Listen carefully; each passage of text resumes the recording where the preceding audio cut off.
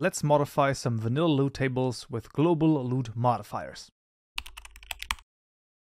Forging Fabric courses with advanced topics such as entities, custom structures, and 3D armor models linked in the description below. Alright friends, I'm back in IntelliJ once more, and in this tutorial we're going to be adding some custom loot to already existing loot tables.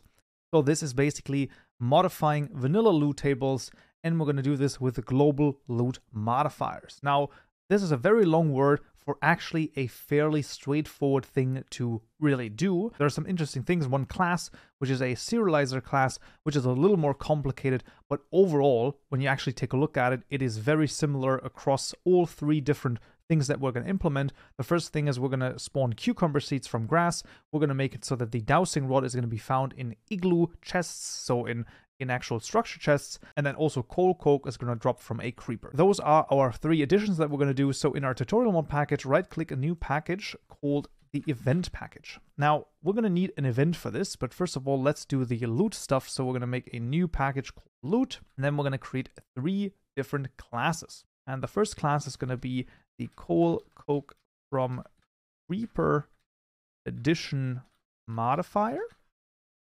Actually modifier, not modifiers. There you go. And then I'm actually gonna copy over the name here because that's gonna be a little bit easier. And the next one is gonna be the cucumber seeds from grass addition modifier. And then last but not least, we're also gonna have the dowsing rod in igloo addition modifier. There you go.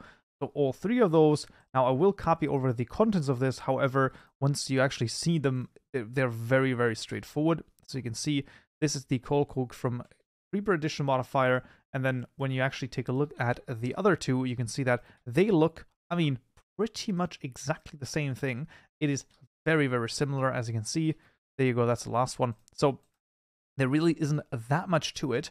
The only really interesting thing here is the do apply method. You can, of course, change some of those serialized methods, right? The read and the write method here, and add some more properties, some more JSON properties to it. That is, of course, totally up to you. However, in our case, we're just going to keep it like this, because this is just going to add one particular item to the loot table. And the way that we do this is with this do apply method here. So this parameter right here, the generated loot, right? That is the loot that would be dropped if we didn't do anything. So if we just did this, right, if we just returned generated loot, exactly what would have, dropped, drops. That's literally it. Now, what we can do, because this is a list, we can just add stuff to it. So for example, our addition here that we're reading in from this read method right here, right, the addition, called addition, inside of it, the JSON file. We're going to make those JSON files in just a moment. This is just what we're going to add to this loot. That's all that there is to it. Now you also have available this loot context, which is incredibly amazing. You can see you can get all sorts of stuff. You can get the luck, you can get a random here, can even get some, visited conditions, dynamic drops. There's a lot of stuff in here that you can do. So really you can build any type of loot table in here that you want. In our case, what we're just going to do is we're just going to add one simple item to the actual loot, as you can see. And then we're returning the loot.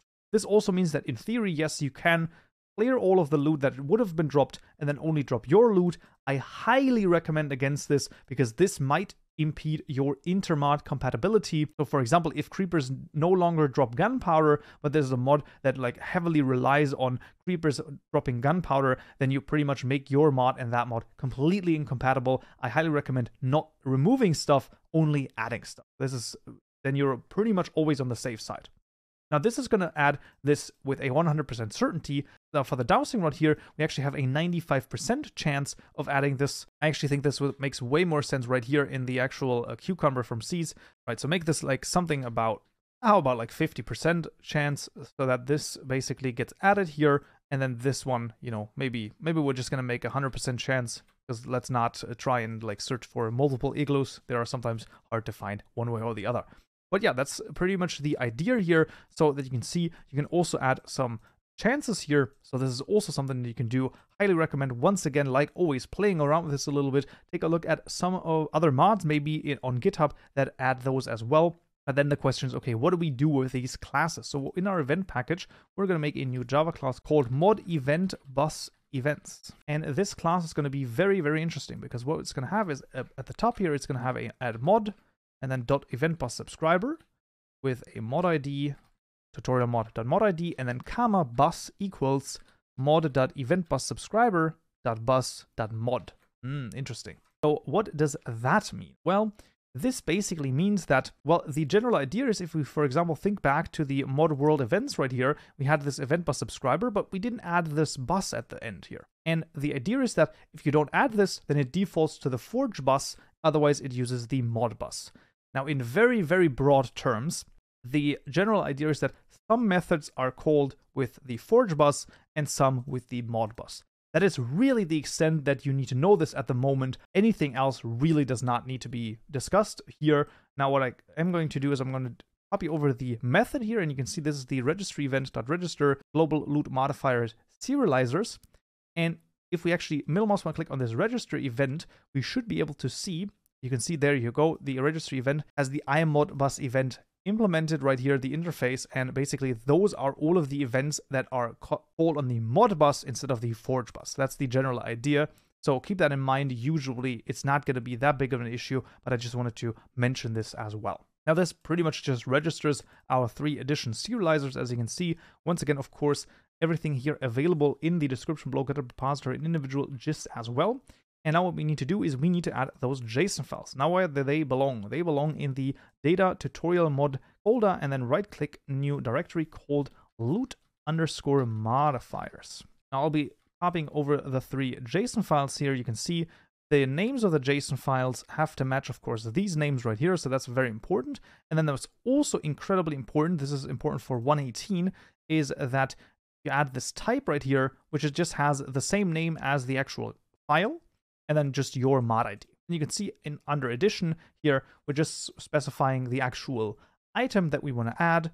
And then in the condition for the creeper, for example, we say loot table ID for entities/creeper. Now, where is this, where does this come from? Well, if we go down to the external libraries under exactly this one right here, so actually client extra 118.2 or whatever your version might be, under the data folder Minecraft loot tables, you can see entities, and then you can find the creeper right here, of course. There it is, right? The creeper. So in theory, you can also do, any block here, any chest in theory would also work. Now the block, we're actually doing it in a little bit of a different way. We're actually using the block state property here for the grass. So this is just going to add it to the grass in this case. And then the dowsing rod igloo once again uses the loot table ID of the chest here to add the dowsing rod. That is pretty much what there is to it. We need to add one more JSON file to the forge data folder actually. So right click on the forge data folder, and this is going to be also the loot modifiers. And then this is going to be called the global_loot_modifiers. And here we just need to basically reference those 3 files. So our tutorial mod ID, and then the names of these 3 files. And that is pretty much all that we need to do here to add those additional drops to particular things like the entity, like the structure, and like a block. So that's pretty much all that we need to do. So for completion's sake, let's see if it works. All right, we found ourselves back in Minecraft. So let's see. And first of all, let's kill a creeper right here. And there you go. The coal coke has been dropped. Now let's actually, let's add some bone meal. Actually, that's going to be a little bit easier to see. So we're just going to add some grass, and then I'm going to go into survival mode and break it. And then we're going to see, there you go, some cucumber seeds right here. So actually working totally fine, as you can see, they're dropping. That's really freaking cool. And then we also have a igloo right next to us. And if we go down into the basement right here, what we're going to find in the chest is, of course, a dowsing rod. So everything added and everything working exactly like you would expect it to. Really freaking cool. And that's actually how easy it can be to add some custom loot to vanilla loot tables. And that will already be it for this tutorial right here. I hope you found this useful and you learned something new. If you did, I would very much appreciate a like, and don't forget to subscribe for more tutorials just like this one. I also want to thank all of my lovely Patreon supporters for supporting me and this channel. It is very much appreciated, and I'll see you in the next tutorial. So, yeah.